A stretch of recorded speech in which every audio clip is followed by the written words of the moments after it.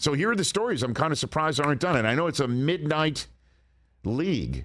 It's a stroke of midnight league. Nothing gets done until it's done, until it has to absolutely positively get done. Unless, I guess, you're the Arizona Cardinals and Kyler Murray, and you get it done a few days before. Although yesterday was the day that quarterbacks are supposed to start showing up in Arizona, and Murray showed up, and he's got himself a new deal. I can't believe we still haven't heard anything as of right now on Deshaun Watson's suspension.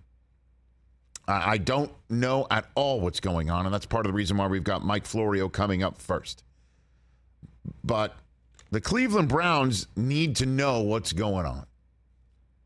The Cleveland Browns need to know what's going on, and I guess this is part and parcel of bringing Deshaun Watson in, that you run the risk of uncertainty. As of right now, the Friday before training camp, maybe we're waiting, maybe sometime in the next 3 hours we'll hear. Maybe sometime over the next 3 days we will hear. But by next Tuesday, the Cleveland Browns in their cross-country mortgage campus in Berea, Ohio, are going to open up training camp. And is Deshaun Watson going to really be allowed to walk in there without knowing his future? I guess the Browns prepared yesterday by reportedly signing Josh Rosen, who I'm thrilled to hear getting an opportunity. And the fact that Rosen signs with Cleveland on the day that Kyler Murray gets generationally enriched is really the football gods kind of winking at everybody. But right now, we don't know what's going on with Deshaun Watson. Right now, Deebo Samuel is up in the air still. Deebo Samuel, by this point, the San Francisco 49ers, next week at the SAP Performance Facility in Santa Clara, California. He's going to have to walk in. Is he going to walk in and hold in? Is there nothing going on that front?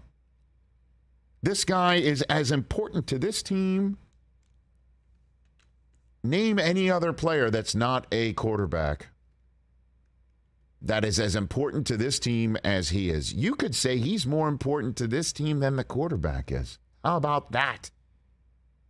How many wide receivers / offensive players can you say that about? That's how good he's become. That's how much he means to the team's identity. I know that it's, like I said, a midnight stroke of midnight, a 12:05 a.m. league. Things don't get done until they absolutely last second have to get done. I'm kind of surprised, to be very honest with you, that we haven't heard a single thing about DK Metcalf either. Mm-hmm.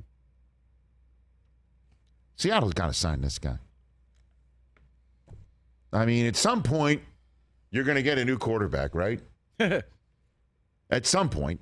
Unless Drew Lock is lightning in a bottle and he finds himself a new spot up in Seattle and their system is somehow suited for him more than whatever was going down in Denver.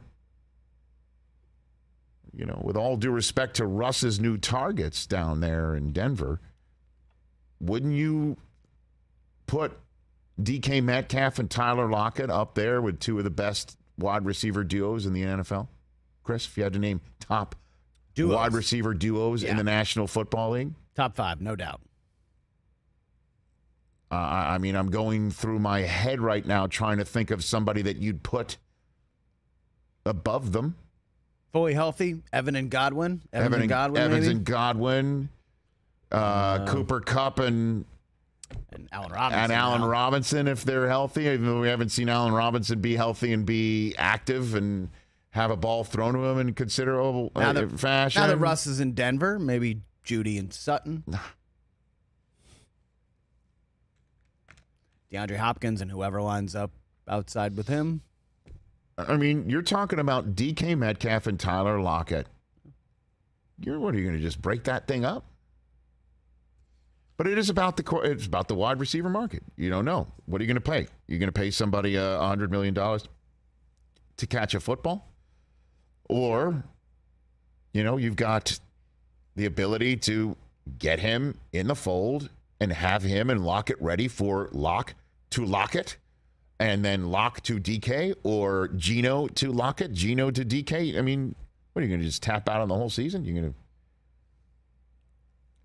I mean, these guys aren't getting traded now. You're not trading anybody right now for draft choices next year. That ain't happening. You got to keep these guys happy.